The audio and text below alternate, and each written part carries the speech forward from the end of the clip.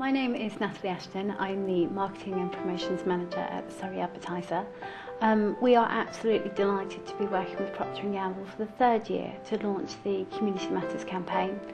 For the Surrey Advertiser, this is really important because although we do as much as we can to support local charities and community groups, this really gives us a chance to actually work with Procter & Gamble to donate money to people that actually really need it for various fundraising projects.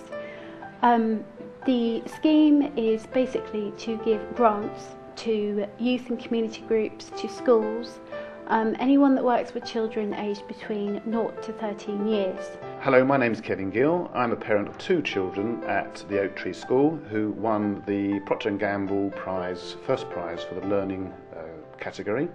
We saw the competition in the Surrey Advertiser and we thought it was exactly what we needed to do to first of all raise the publicity of our project. We have other schools that are interested in what we're trying to achieve, and we felt that it might give us a bit of credibility to show that our vision of reusing scrap for another use is a good approach to a recycle problem.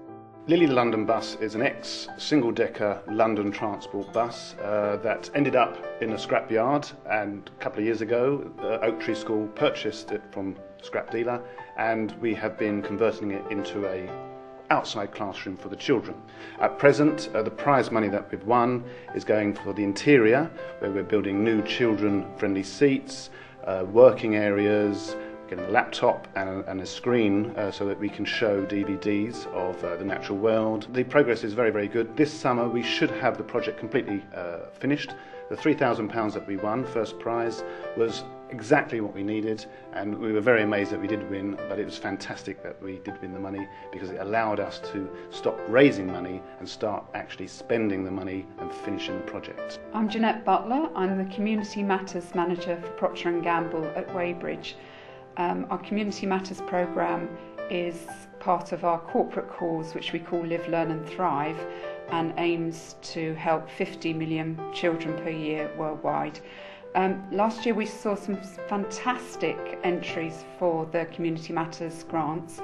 Lily the Learning Bus was just one of those, and we had other schools with really fantastic projects like Horsell School with their Operation Green Fingers, which was a renovation project for the playgrounds. We had a huge number of different projects which we were really happy to help, and we just can't wait to see what this year brings to us.